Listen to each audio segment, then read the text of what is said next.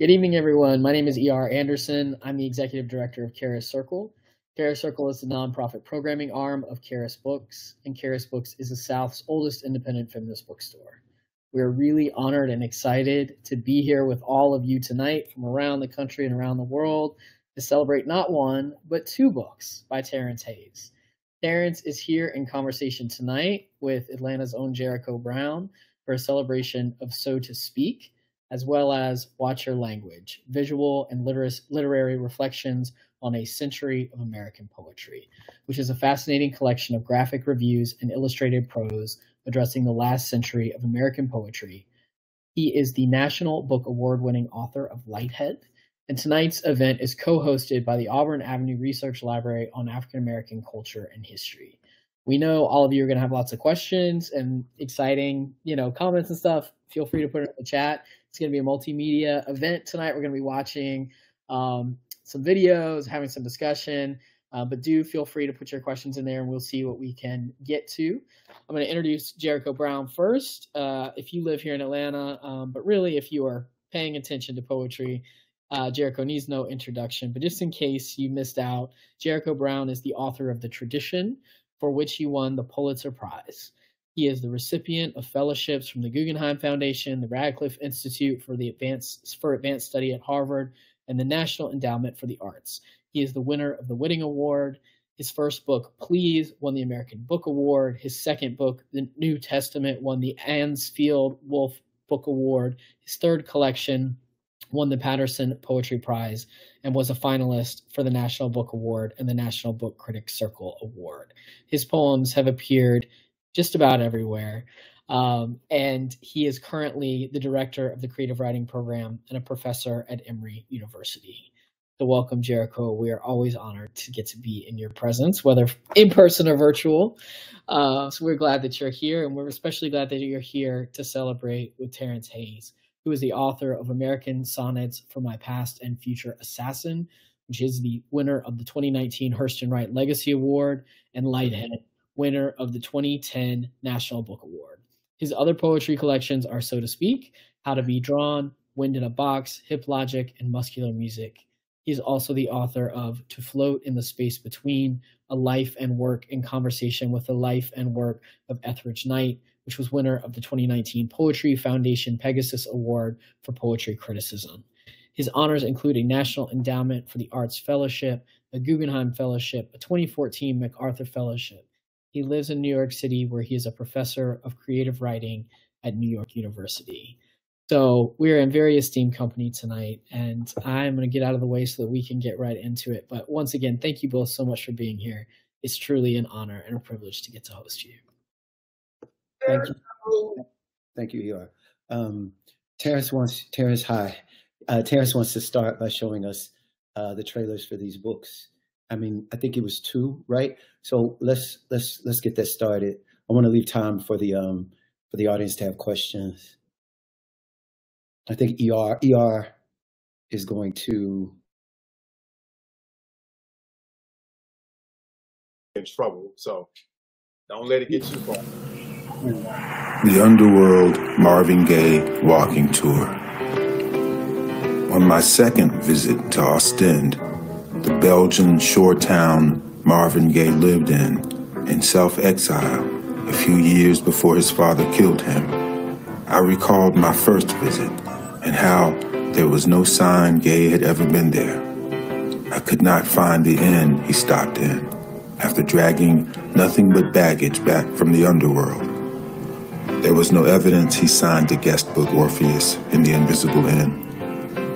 I knew the route of transportable waters.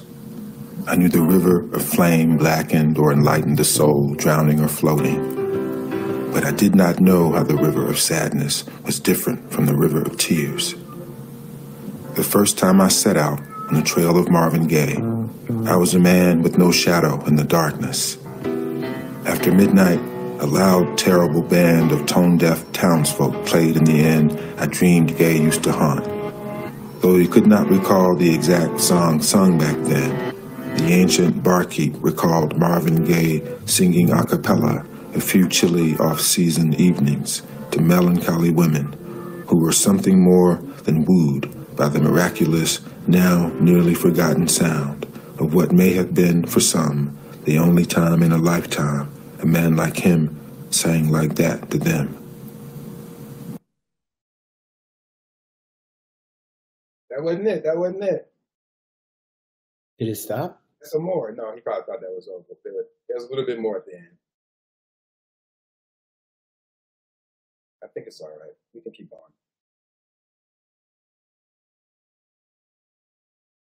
Do up the next one. Anya's here. So the next one will be for the prose book, I think, if it's it can be queued up.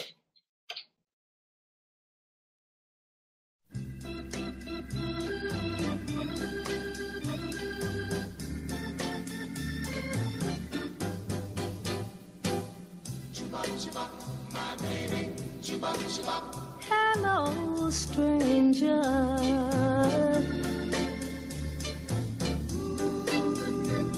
It seems so good to see you back again. How long has it been? It seems like a mighty long time.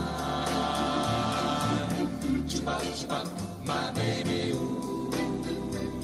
It seems like a mighty long time. Oh,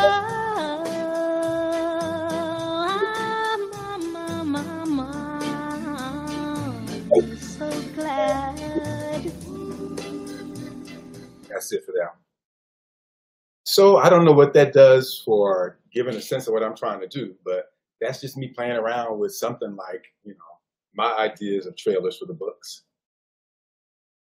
I wanted to ask you, well, maybe I'll ask a different question. What is it that you don't get asked that you think you ought to get asked? Or would you just rather people not ask? Would you, because I know you don't like for people to ask questions. That's right. Yeah, I just rather talk about that. Yeah, I don't feel like poetry means you really can't explain it.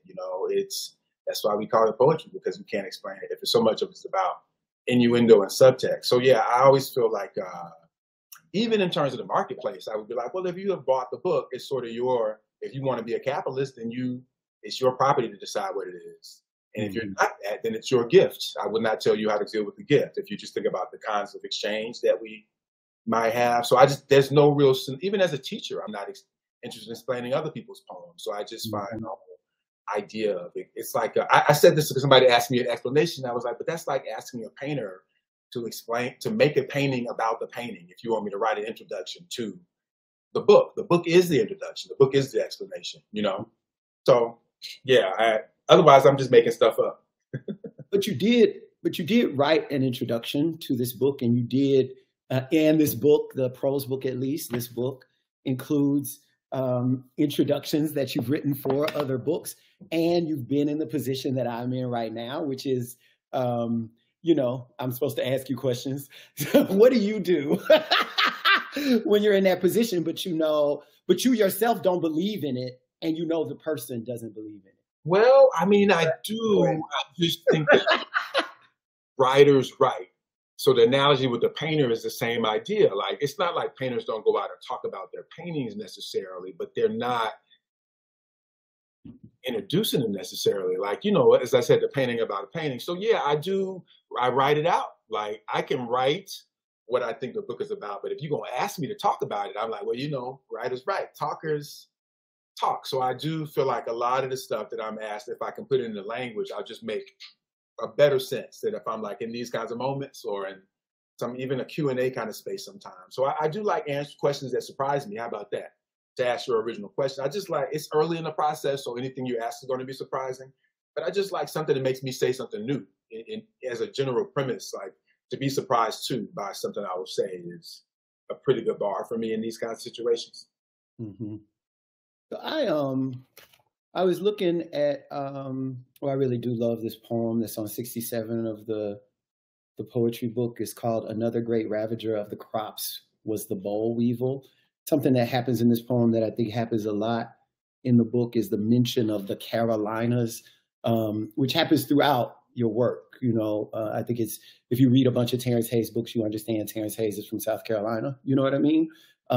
You also understand, if you read a bunch of Terrance Hayes books, you understand Terrance Hayes has a really interesting relationship to his family, or a relationship to his family, that the family keeps coming up.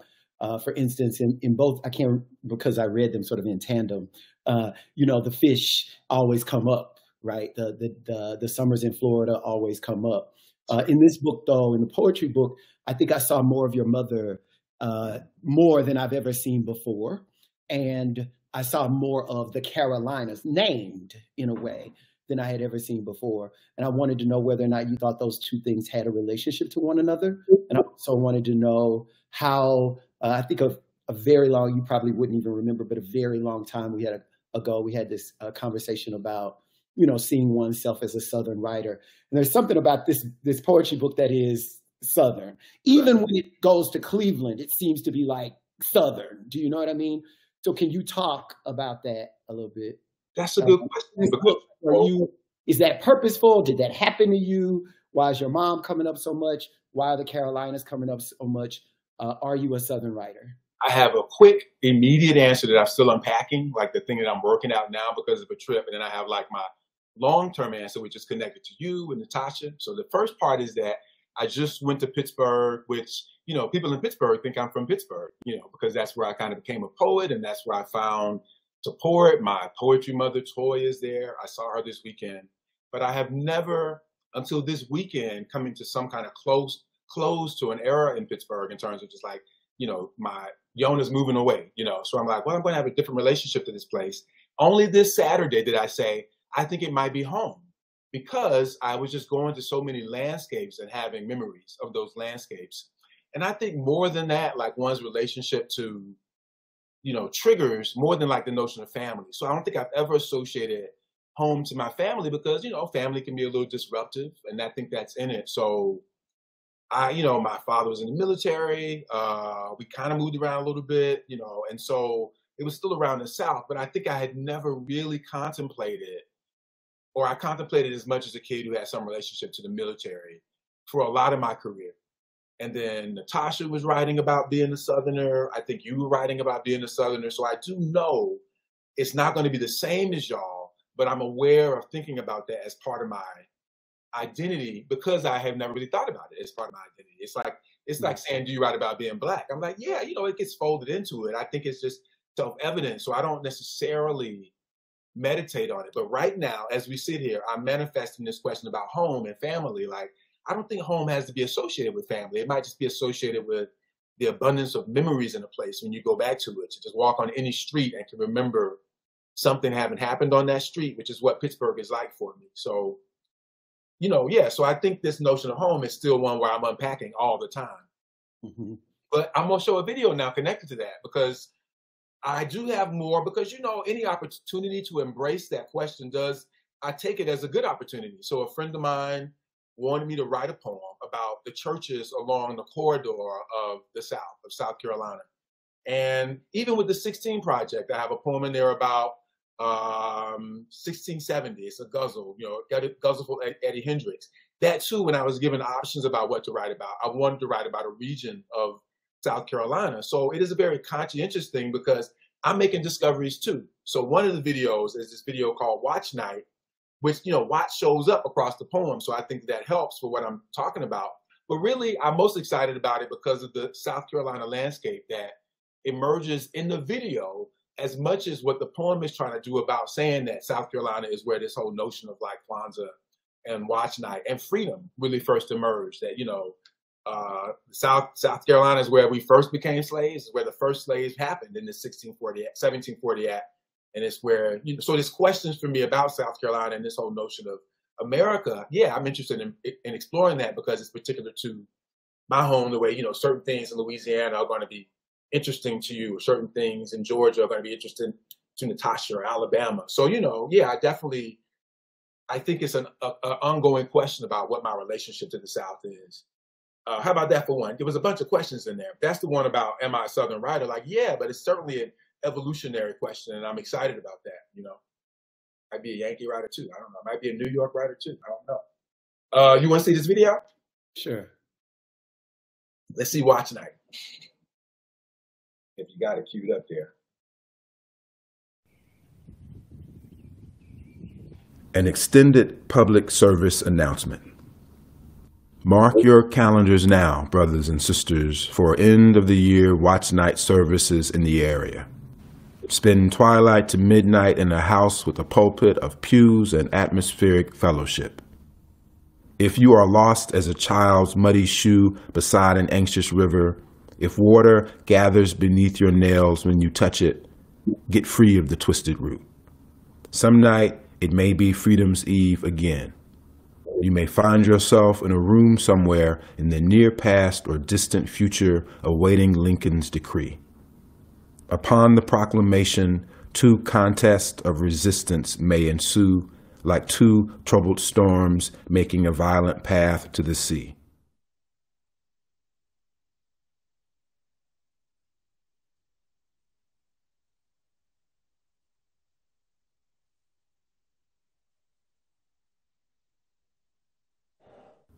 You may dress like a worshiper in the bows of a warship made of animal and forest parts. You may quench your thirst with the rain on your lashes.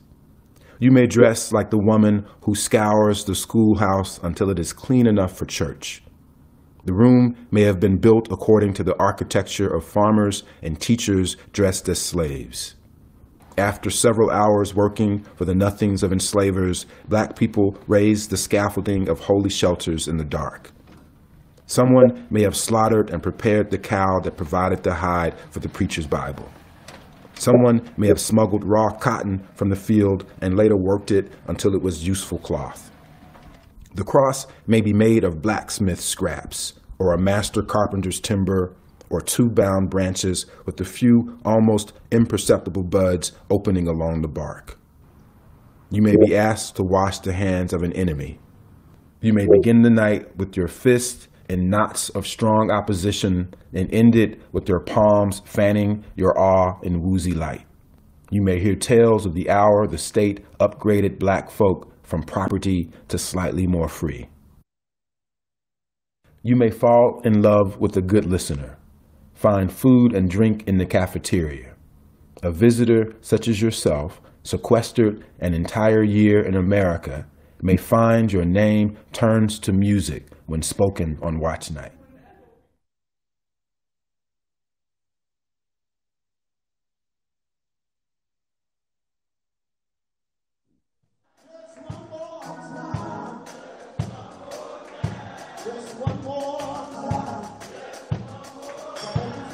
If you feel like a tourist in a war-torn country, come figure it out with us. Area churches welcome you to service. Mother Emanuel, New Horizons, Macedonia, Bridge of Life, Heaven's Door. Visitors welcome to churches featuring street names and whereabouts, the names of saints, apostles, angels, kings, and servants, names featuring charity, restoration, faith. First African is not far from Second African. The Chapel of Redemption is between the House of Conviction and the Temple of Forgiveness. There's a great organist at the Shepherd's Tabernacle. The 8th Avenue Church of Eve's Destiny is across the street from the 8th Avenue Church of Adam's Redemption. 100-year-old twins sing at the Olive Branch House of Holiness in Christ. The list of services is not exhaustive. Cancellation never happens. This is a public service announcement. Mark your calendars. Tomorrow loves you. Join us or contact us, and we will spread the word if your place of worship has watch night plans.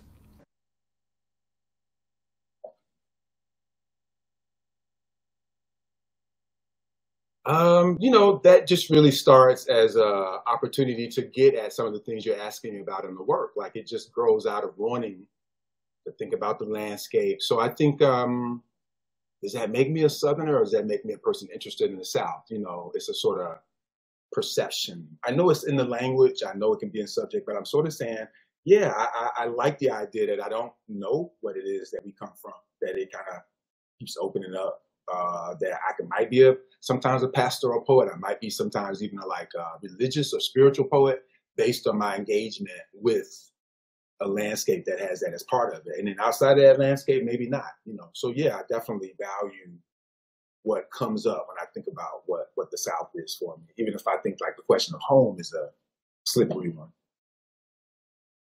There's also in this book a return to, in a way, I felt like I was reading the selected poems of Terrance Hayes, though I'm not reading poems from the past. There's Pechacuchas, there's American sonnets, which, we derive from Wanda Coleman. There's also, there's even an American sonnet that is a golden shovel. I just wanted to ask you about putting all of those things in a single book and whether or not you had any fear about that. For instance, there is a thing that happens where you probably, I know I would feel, even with duplexes in my next book, I feel like, is this like a thing I can do? Or is this something that I would see somebody else do and think they were like, get over it? Do you know what I mean? Well, we're trying to mine new terrain as artists. Yeah. So are you mining new terrain when you write another golden shovel? First thing is maybe just these questions change as you get older, because I just mostly think of these things as exercises now more than rituals. So I would say for a long time in making forms, like with the anagram forms and even the golden shovel, I was just like, I'm done. Let me just move on. That was a fun thing. But that isn't one sort of when you're young and you're trying to figure out what you can get away with, how many records you can break. But, by the time I'm getting to the American sonnets, that's very much a response to an atmosphere and a response to a relationship. So it's the atmosphere of politics and my relationship with Wanda and saying, my girl and my knowledge, that's going to help me get through this. So now what that means is there will still be days where I wake up and I still need Wanda and I still need that form to get loose. So in that regard, I feel like that understand that about myself, which is to say, when I was writing those sonnets, I did think I was going to write them for 4 years. And so even though the book came out in 2018, we had these 2 more years, there were a lot of days where I still needed to write American sonnets to get that out of my system so that I could write something else. So I think they'll probably come back because that's how Wanda wrote them. She never put together a selected. There is a collection of her American sonnets now on the same press that did her selected poems, but she never put them in a book because I think of that form for her. Maybe as we think of sonnets, like there's always be an occasion where you might want to write a sonnet, and so that comes back. The same thing for the Pechacucha. I was just letting myself feel that impulse and seeing it through. Same thing with the DIY sonnets. Like a lot of this stuff, DIY sestinas, a lot of it now, I'm letting it sort of just be a response to why we have form. Like the day I think I need this form and I'm going to write it, as opposed to a kind of like, I tried that, I don't need to try it again. Does that make sense? So, at this point, I'm like comfortable with that. Number 2, I will say to you, I have said, to my editor and to my friends, I will never do a new and selected. I think people can do that when I'm dead. So I do feel like, I don't know what the next book will be, but as a person who will never do a selected, I think that's okay for me. That doesn't bother me because I don't think I'm going to put my poems together and try to, anyway, we don't need to talk about why I won't do one, but if this is close to that, I don't think I'm okay with that. When you were younger, you thought about breaking records? I'm talking about a young poet's relationship to form, and a young poet's relationship to the canon, or so to write like the exercise of doing those anagram poems that was in my second book, and then feeling like that exercise, I learned what I needed to know from that exercise, which is to write a kind of more lyric, kind of enigmatic poem, and then apply that principle to the work to come after that, but not to ever do anagram poems, which I've never done again. And then saying if that American sonnet was a thing, like it wasn't an exercise in the form, it was the form to help me work out some shit. And so the things that it prompted will still come back around. And so when they do, I think, yeah, I'll be able to use that form. Certainly if Donald Trump gets elected again, I'm going to have to come up with something. I don't know if American sonnet will help me if we have to deal with something like that again. But I say to you, that wasn't my young relationship to form as a kind of, the form is to help me get through something as opposed to I'm trying to master the form to become a better poet. Mm-hmm. It's interesting to think about that in terms of breaking records. Can you show your video with Bob Ross paints your portrait? Yeah, that's another long one. It's only a few of them are long. So this was a long one too. And that's sort of the idea. It felt like they're dragging a little bit anyway. So y'all get ready. And what I'll say, I'm not going to say that. We can talk about it. We'll just watch it and you can ask me what you want to ask. All right, yeah, let's watch that one. That's fine. I made these things so I wouldn't have to read them. So Bob Ross paints your portrait. Today we're going to get to work on the details of your expression. And believe it or not, the only color we're going to use will be blacker than most blacks. We use a black canvas and just a single finger instead of a brush. So let's take and dab the tip of a pointer finger into the black like so. And now we're going to touch everything between jawbone and temple, cheek and nostril, lip and brow, on both sides of the mouth. You folks at home are welcome to use a thumb, use a pinky or pinky toe. I just want you to enjoy yourself. Get the feel of the color until it suits you. And just gently tap gently the color into the shape of a forehead. There we go. Maybe like we're looking for a tiny button to open up on the crown of the head, gently dabbing and tapping the black in. There we go. Okay. We want it all to be approximately the same deep space black, black hole black moving between our canvas and fingertip. Gently, barely touching, tapping and touching, layers of fingerprint until we have the look of a deeply textured black, like so. Okay, now we're going to put some of the past in the background around your mind, all the way out to the edges of the canvas where all kinds of things are happening. In the distance, maybe we'll place a mother and a father, but we'll make them mostly visible in your expression. What's so nice about these black canvases is if there's light shining directly on them, they look totally different. It's almost like having two paintings in one. The night sky, the landscape, the mother and father, we want it all to disappear and appear to disappear.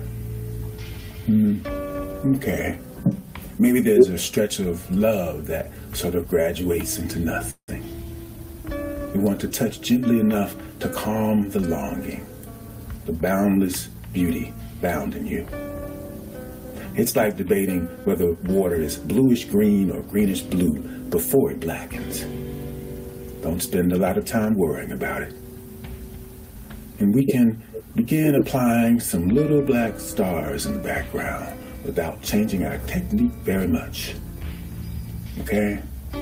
Wherever we picture stars, we can just touch the canvas like so. We can add black stars for eyes and black stars for scars. We want it all as black as the space around a constellation. There we go.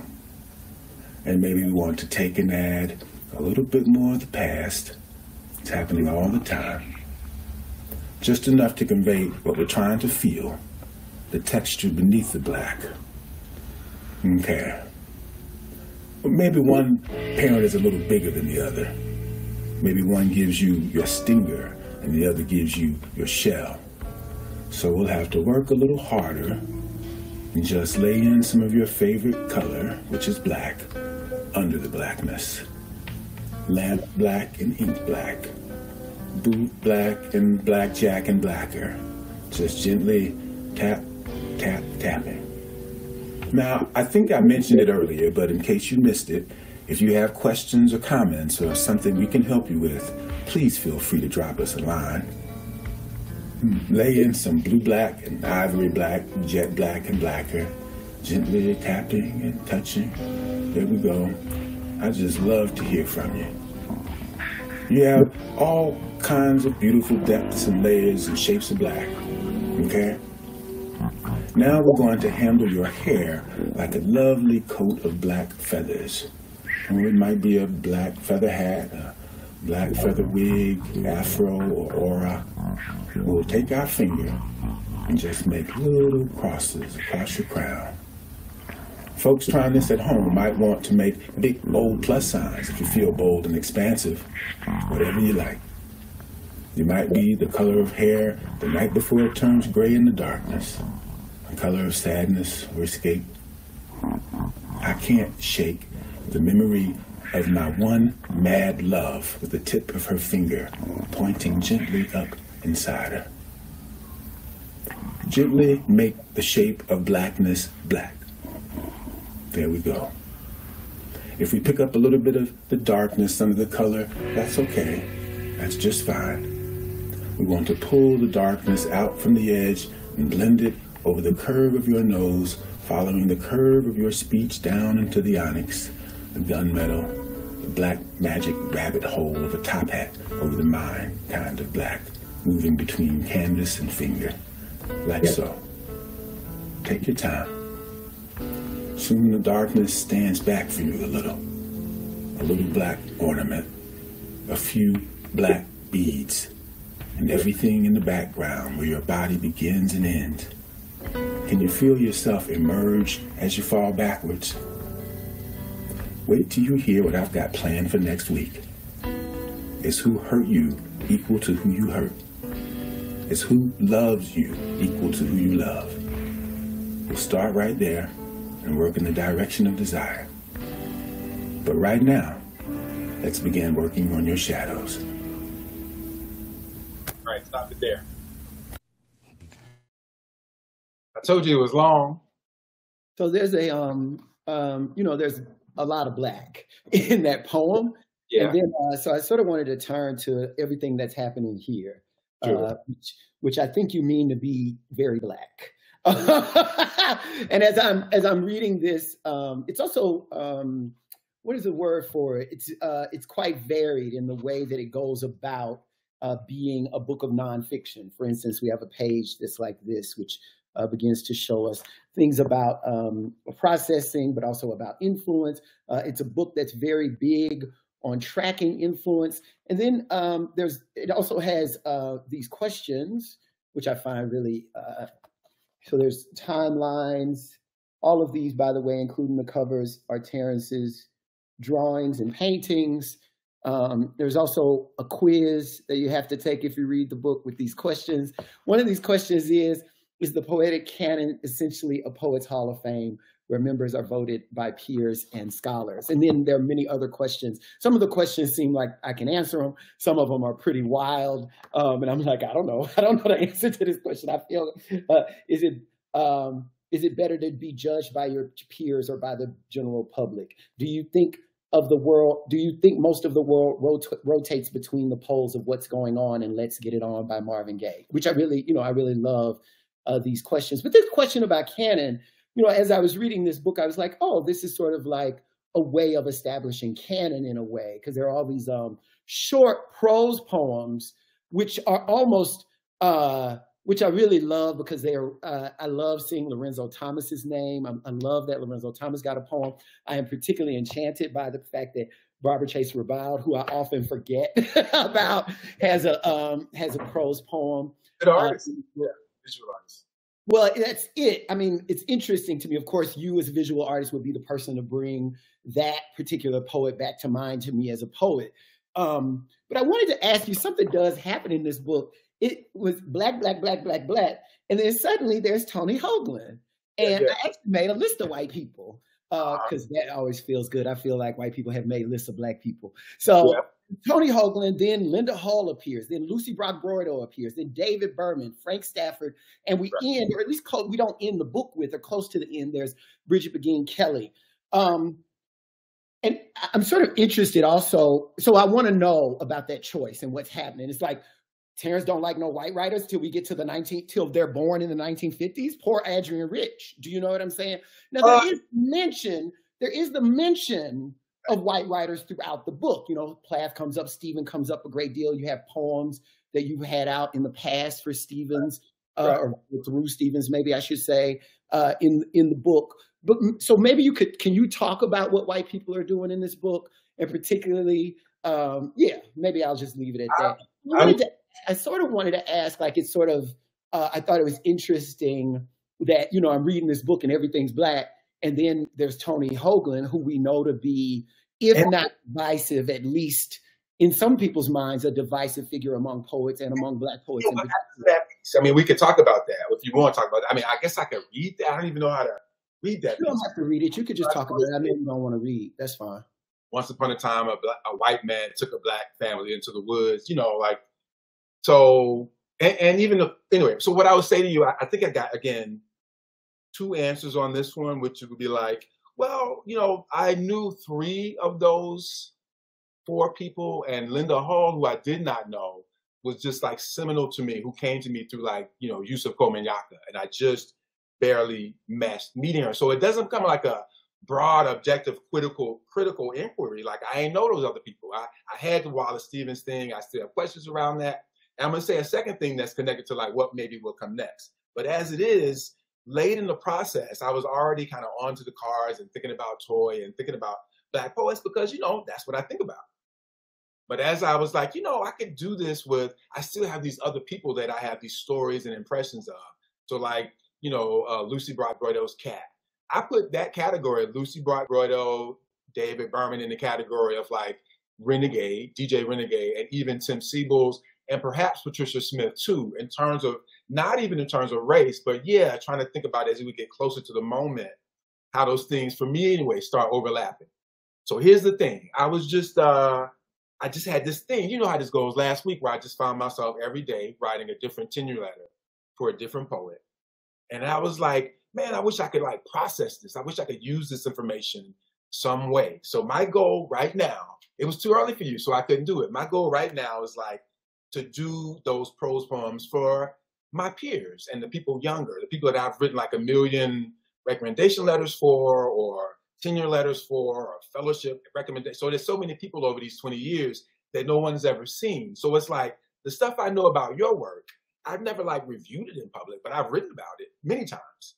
So what I think I would want to do to answer your question about how it gets more diverse is, I would imagine like if I was going to do a 3rd book, I could just fill it with prose poems about all the poets of my generation, you know, Elizabeth Alexander, people who aren't in the book, you know. So it's sort of like what really happens later in the book is I'm really thinking about those people are the people that died. Like David Berman was a friend, Lucy Brock-Broido was a friend, Toni, a complicated friend. So his is probably the most, actually the one about David Berman is still like a story only I would know. So I'm really relaying these stories as much as, you know, I might be trying to think about their poems in the way that I think about other people's poems. So again, that opening up, I would think I would keep moving towards it, but it's just like, I didn't know those other people. I didn't know Linda Hall, but I've lived with her so long. I didn't do Larry Levis. I didn't do Frank O'Hara. So I still feel like I'm interested in still thinking in language about these other writers, just as they are important to me more than anything else, even more than era, I guess.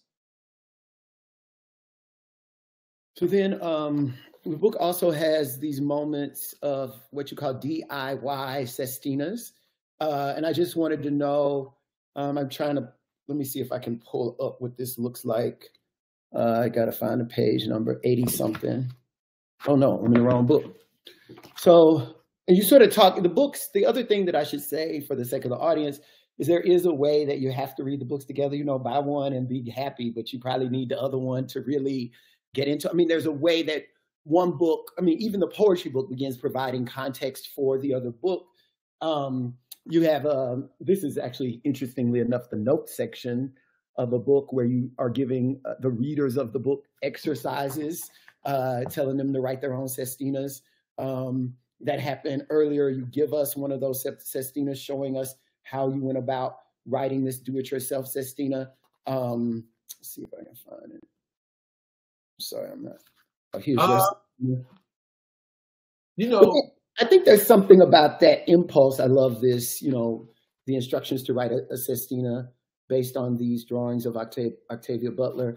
But then, you know, in this book too, this book sort of towards its end, when it's time to have a review, for instance, of Tim Siebels' book, Voodoo Libretto, his new and selected, the review is a board game, book bio board game, which sort of looks like this, and you tell us how to play while also talking about the book. When you're talking about DJ Renegade's book, you go about that by telling us about a fortune-telling machine. There's that machine with a picture of Renegade in it. And I was just wondering about that and that impulse, not just to write about things or not just to write things, but also to engage an audience as if they would do the same thing, or as if they would, or as if they can read the Tim Siebel's book thinking about the board game or something. I don't know. Can you talk a little bit about that? Yeah, you know this stuff is early, so all my answers are big and messy, and I'll be able to choose like the best ones at some point. But right now, I'll say initially, my double record idea that I worked for like 4 years with was that both books would have the same title. They were both called So to Speak, and maybe the book now called Watch Your Language, it might be SOW or SEW. It was like, we don't think it's Sal. So I was working that out, but I sent them in their first, form as 2 titles. So the marketing people, not my editor necessarily, they were like, we can't really sell that. And so I was like, well, the money's all going to the same place. And I'm really trying to talk about this conversation that's happening. So once they said no, I actually waited for a minute. It was like, well, I'm not going to put 2 books out if they're not going to have the same title, because nobody's going to know what I'm doing. So to try to account for that, after I worked out about 3 months whether I was going to do it or not, I was like, I'll do sections. So in the poetry book, the first section is Watch Your Mouth, and the second section is Watch Your Step, the Kafka Virus, and the third section is Watch Your Head. So that's where like the self-portrait, is in. And then this book, as a kind of 4th section to the first 3 sections, almost like an appendix, is Watch Your Language. So I am, though, even the gesture of watching and what that means for reading or what that means for action and all those things, I am suggesting as a teacher would that, you can do all of this stuff that I'm doing. I am not really from the position of critic so much as the coach in some ways, saying, even with the DIYs, and, I think that's always been in my work. Like, I'm as interested in getting people to make stuff as I am in hearing what they think about what I made, probably more. And so I do think my primary position, and this is something that I have to articulate better going forward, is not really even as the critic, but in that prose book as a teacher. I am not trying to lay down laws. I'm not trying to even explicate or explain things, so much as kind of ask questions and encourage interactions. And so that, I hope, is a through line. I don't know if anybody will get it. Even you didn't say it. So I wondered, even with the different covers, I had all these ideas for what would have been a double record. And I would say, I was like, okay, whatever, we'll see if this works. But clearly it's a lingering idea of how to communicate the conversations. David Berman's in both sections. There's things that are happening to convey a kind of conversation, but we'll see if people can see the ways that I think the 2 are, that it's 4 sections on this idea of watching yourself, really, watching others and watching yourself. I think that's what I'm trying to articulate, but we'll see if that's what's communicated. I think we're at a point now where we could take questions from the audience. I'm not sure if I just need to scroll the chat. Maybe that's what I should be doing. And so if I go back up, I'm not sure if we'll have questions here per se. I did see one about Southernness, but I don't know how much it makes sense after the question has come, after your answer came through. I'm trying to see. I'm almost there. Let's show what's the short one? I think these videos are dragging a little bit. I just saw no questions there, so I'm gonna just move right past that. The George Floyd one. Let's show that one. That's shorter, and I hope it'll move a little faster. And then if there's questions after that, we can see. How about that? PR, can you show George Floyd, please? Thank you.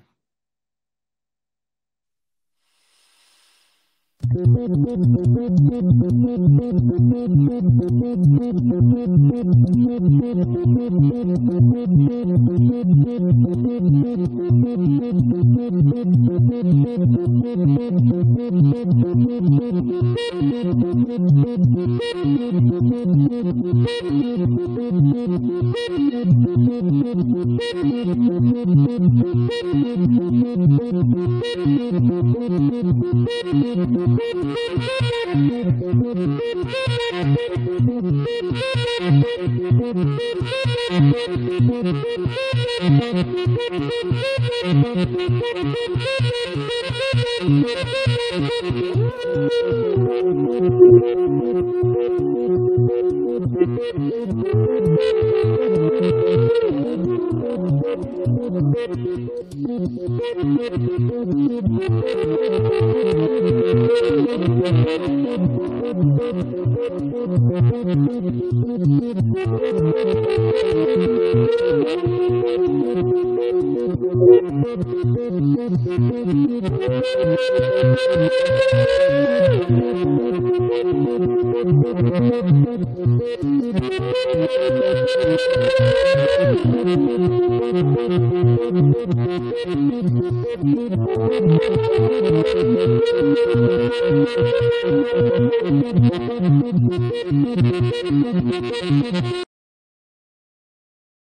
we didn't even get to the poem. You're clicking on it too quick. Are we out of time?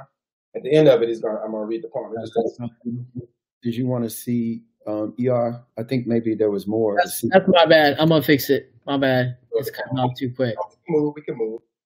No, I'm sure we can get it back. It just took 1 sec. It is dragging a little bit. That's why I'm like, it's okay. Okay, I'm gonna get to it. Tech, man. I know it. Technology. That's where it cut off right there. Okay, well, that's fine. I think that was the end. I don't know what happened, but that was the end. That's why.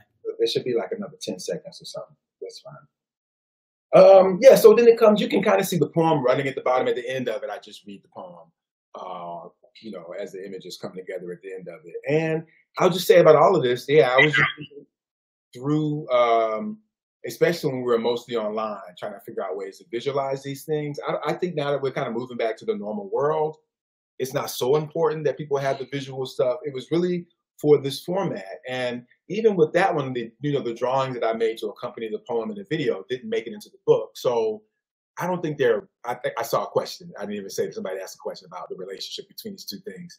So I think this would be the occasion to show these things, but it's not, the book doesn't rely on the music and the videos to enlarge the project, but they're out there online. But you can see all of Terrance's videos for all his poems going back 5,000 years on Vimeo. It's always my secret hobby. Mm-hmm. I don't know. Yeah, it's such a secret. I mean, for my friends, I know about it, but it's like painting and playing piano. It'd be like 30 people on it. I'm not playing piano on it. I didn't put that on there. But it's like 30 views in 50 years. So I feel like ain't that many people know about it. What's the question? I think somebody wants you to say your favorite.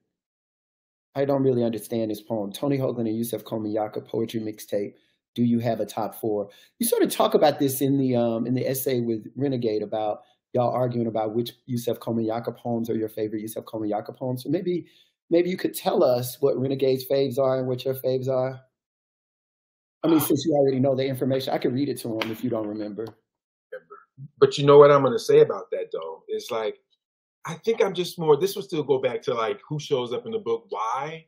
It's so personal. I mean, this is what I'm saying. Like, it ain't no memoir, but it's not criticism. It would just be as personal as the kind of teacher who goes on tangent when they be talking about, oh, I remember this time I met Gwendolyn Brooks in the grocery store, as we're talking about whatever that poem is.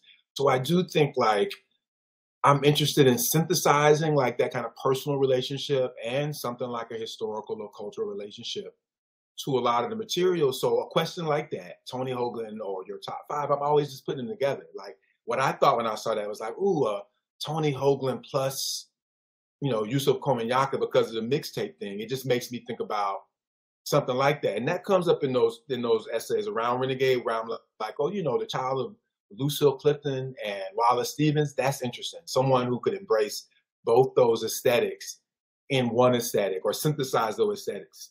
That's what I'm interested in. So I just think of everybody kind of blurring into each other more than, you don't want to be on no one person's bus. But I find like that you could hold both of those is interesting, that I could be a person who could be interested in, opposites or things that I shouldn't be interested in is as interesting as making lists to me. So I'm just trying to always like, not necessarily build a list, but build a library of sorts where people are in conversation. You have a question in this other place that I didn't know existed. If I may be selfish, this is from P. Will. If I may be selfish, can you speak to the influence of Bridget McGee Kelly's work on your poems and maybe the poetry landscape? I love the piece you wrote about her. And again, she's a bridge too. So David was a friend. I met Bridget too. And some of it is always the same. It's the same Wanda Coleman impulse of just like having encountered these poets in our long times of writing poems and just wanting to make sure everybody knows who they are. I feel like that about Reginald Shepard. You did just an amazing job. Ocean said he's gonna blurb it. Like, an amazing job on this. I think I might blurb it too. How about that? On this selected Reginald Shepard. Same impulse. Like, is it important? Like, do I have to understand everything about Reginald Shepard? Do I have to be a Reginald Shepard expert? Or do I have to be someone who maintains a relationship, even now, with Reginald Shepard's prose and with his poetry, and just want other people to know that he lives? So is that piece that I write about him really like an explication, or is it just like fanboying? So same thing on Bridget. It's a person who I have always absorbed as an important writer. Is why she would be one of the ones that sent it. She's someone that I met, even though she didn't come out that much. So I care about her. She's someone who I was always like, what I know about her with the book every 10 years, I know there got to be a manuscript somewhere. But where would I have opportunity to say that? How would I send people on the mission to see if there is, in fact, other Bridget McKean poems? I know what I can do. I can start my book of poetry with a line from one of the poems from that book, Iskandaria, that never got put anywhere. So if my book leads you to find that amazing, amazing poem that begins my book and is written about in the prose book, only people that are looking a certain way would be those kinds of detectives. So it ain't gonna be everybody, but that's all I need is one or two people to be interested in some of those kinds of questions. So I would just say it's just me trying to, as with Etheridge Knight, as with Wanda Coleman, as with really anybody that we love, Linda Hall, I'm just trying to like maintain and extend a conversation with these people. And so that's certainly true with David, who, passed away right before the pandemic. And, so I still think a lot about him. And of course I was going to write about him. And so he's going to show up in both books because he comes back to me. Yeah, I think that's the best way I can answer it. I'm just making sure that Bridget stays on record. And you can see her in my work. As I said, when I say like I started the book of poems with a quote from her, A Thing Like Me, I'm hoping that she does frame a lot of the narrative and a lot of kind of fable and allegorical stuff that's happening in it. And then I'm bringing, whatever I would be to that kind of question. But her capacity for these sort of lyric narrative, weird, spooky, visionary poems. Yeah, I want to do that. And I miss it. I miss a world that doesn't have her in it doing it. So I'm just trying to let her influence speak to me whenever I feel that kind of, that calling. Do you feel more free? It seems to me that if somebody's dead, you feel called to write about them, as opposed to, do you feel more freedom? This is actually a question from Lauren Deland. Right. I'm sort of mixing her question up, so maybe I should ask it as it is. Right. She says, does writing about dead subjects like dead people, I imagine, like David Berman, afford a kind of freedom that you don't have when writing about the living? Well, no, I wish that was true because, I also got a piece in there about Toy. I got a piece in there about Patricia Smith. No. You got pieces about all kinds of living people. Yeah. I would say, I'm going to tell you a little, anecdote to that story about how I deal with this stuff. But I wouldn't say that. I mean, I feel like sometimes it's like letters. You hope that the people in the world, I was eager for Toy to see it. I would be eager for Yusuf. Yusuf knows these things are in the world. There is another thing, though. It's the more personal things, the Florida stuff that frames the book. So, the back of the book with the family and the fish stuff. I sent that to them because my family really doesn't, know about the work, even though like the book's dedicated to my parents. But when I went home and was unpacking my bags and that book fell out and my parents went for it, I pulled it away from them. And I was like, I'll send it to you, which, I will, maybe I won't, so I don't really talk about the work and it don't really come up. It's just that the book fell out. So they didn't really even know the books were coming out this summer. And but my cousin Bebe in the Florida pieces, because it was in the New York, it was in the Washington Post, and it looks all like them, like those pictures about them. But it's really talking about me not really being in that family, being a bastard and going down there and the magic of that family, how that relates to me as a poet and why that fits with like Bridget McKean Kelly, I would hope people would figure out. But I sent them the book, and, yesterday I said, when people professional people ask me about the work, I don't talk about it. Nobody in the family, my kids, even my ex-partner who's a poet, I don't talk about nobody with the work, but I hope you dig it. And then he just gave me a heart. And I was like, I guess that's enough. I don't know what he thinks about it. I don't think I want to know. And when I wrote in the book, when I sent it to him, I was like, my mother says everything I write is my imagination. And I think that lets me off the hook for her. So I'm going to say that to you. This is just stuff in my imagination. I don't know what it's going to mean to you. I don't have to do that with poems. You know, Florida has shown up in my poems a lot. This family has shown up in my poems a lot. But in this book, even though the piece is about an African rainbow lizard, there's where I feel that not with the dead, it's with the living. So yeah, I'm writing about live people too, and I certainly feel I can only say to the people on the planet, you know what, it's just my imagination, it's in my head, I'm trying to do something with it. And I'm eager to do that with, like, you know, like, I don't know what that, if I was trying to do an allegorical, prose, biographical sketch of my love for you and my friendship with you and what I know about you in like a paragraph, I would love to do that. I would love to think about you that way, Jericho, and then see, you know, so I'm saying, like, I have a lot of people in my life who I think about wanting to process or write that letter to.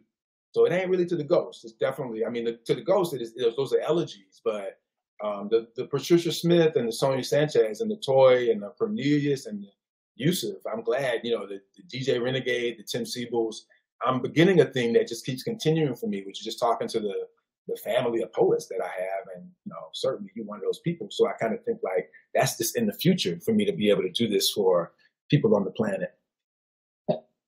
We have 4 more minutes, and it might not be enough time for me to get to all these questions. I just had another question, which I think would be of use. I thought about this considering what you were saying about Bridget Begin Kelly. Other Bridget Begin Kelly's in the book, but other figures in the book include people like Elizabeth Bishop, who comes up here and there. How many poems do you write in a day? Well, you know, I don't really at this point. This is what I'm saying about like what it means to be like 51 and having done a thing. You know, anybody that's had a job for 20 years, you have evolved in your relationship with it. So one of the things I think I'm going to be talking about is like, I've had so many regular practices that have served me well in my life, including a regular writing practice. But then, you know, my son moved in and I was like, I'm going to just see if that's going to be, you know, my poem, which I think he found problems with. But it was me saying, now I'm going to try to prioritize. I don't know, like, whatever having not prioritized that has done for when I say this thing about my family and about like, so I say the exercise for me is just to adjust certain things. So right now I'm like, I just think I want to be expressive. So sometimes it's just like playing the piano and not recording it, or just taking notes and seeing what that is and sketching and working on this idea of just trying to write about the people I care about that are alive, and then not sending it out, just saying, oh, just messing around with stuff. So I do know, like, my personality means I'm always writing. I write every day.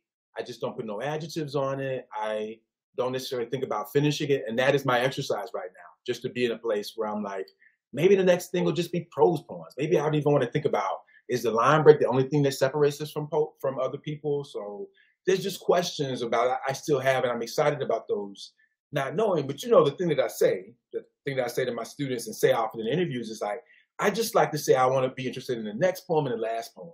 The rest of the stuff is like marketplace, business, capitalism, making products. But as a person who wakes up every day, last poem, next poem. If the last poem was last year, if the last poem was last night, and if I have some momentum for the next challenge, that's all I need on a day-to-day basis.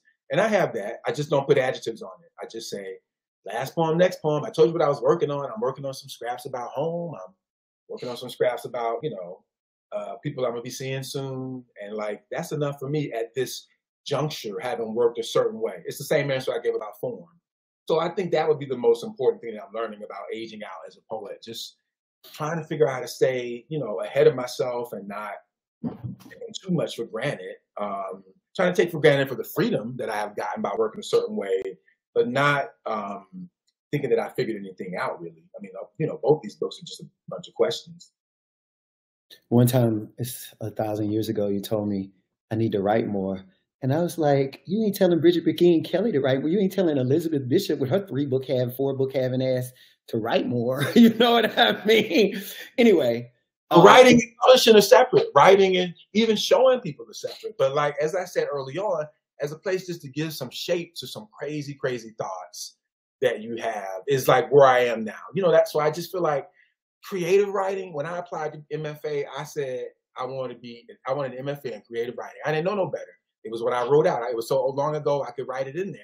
They put me in poetry. But I say to you, that earliest impulse of saying we just want to be creative in our writing. Maybe we want to draw a little bit. Maybe we want to make some graphs.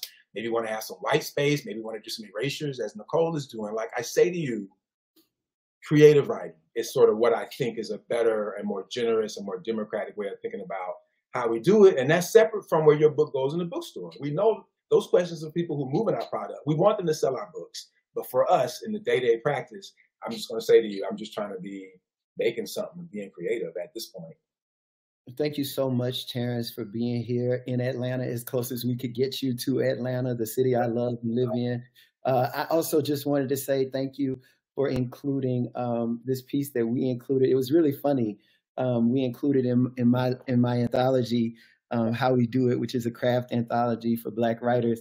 The Poetry Foundation Journal Days from 2006, which were of huge and wonderful use to me when I was in graduate school. And so I really appreciate that. And I was so happy to see it again. I felt like, oh, no wonder he was quick to say yes to that. He was already on it. I had forgotten about it. I really thought I was going to fight with you about it. Then when I saw it in this book, I was like, oh, that's why I didn't have to fight, you know? So I was really glad to see that. And then, and I also just wanted to say thank you. And for the audience here, yes, we do have a Reginald Shepard selected coming out in April of it's so important. 2024, which I'm editing, which I'm happy to do. Thank you for that assignment, Terrance. Yeah. ER, that's all we got. That's all I got. I hear all the. That's another one. Reginald Shepard falling through the cracks. How can that be? We all know who Reginald Shepard is, and we know that there's not enough in the world about him. So, you know, if I could do that little bit of thing, that's what a teacher would do. You know what I'm saying? So I'm glad you did that, and I hope people find it when it's in the world. We'll be celebrating it when it comes out. Yeah, we'll come back and do something for it. We would love that, for real. So tonight we want y'all to get both of Terrance's books.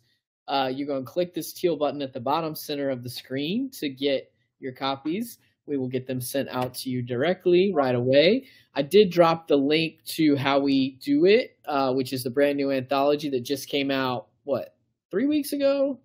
It's great. It's also on audio. It's independent. Yeah, that's great. Okay, so yeah, 4th of July, and we got both authors' backlists. So if you heard about a book tonight that you were like, oh, I didn't know they wrote that one in 2013 or whatever, go back, get you that one too. These are some deep benches here. So thank you both so much for being with us. Benches? What's that? You said deep benches? Benches. That's a sports. Maybe you're not a sports person. I mean, I am, but I was sort of hoping you said deep bitches. We can mix it up. More accurate. I don't feel like I know you like that to be able to call you. Definitely the case with Terrance. Okay. Keep up. I hope so. You know, if anybody ever sees me, let me stop. I'll see y'all later. Thanks, everybody. Let's go. Take good care. All right. I'll see y'all. Thank you. Thanks for the opportunity.